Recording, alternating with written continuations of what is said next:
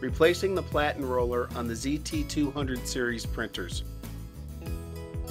Turn off the printer and disconnect the power cord and data cables.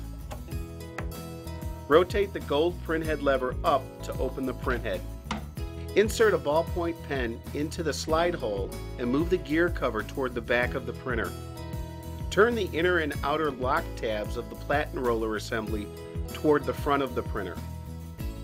Lift the old Platen assembly out. Set the new Platen assembly into the lower print mechanism. Turn the two lock tabs of the Platen toward the rear of the printer to lock it in place.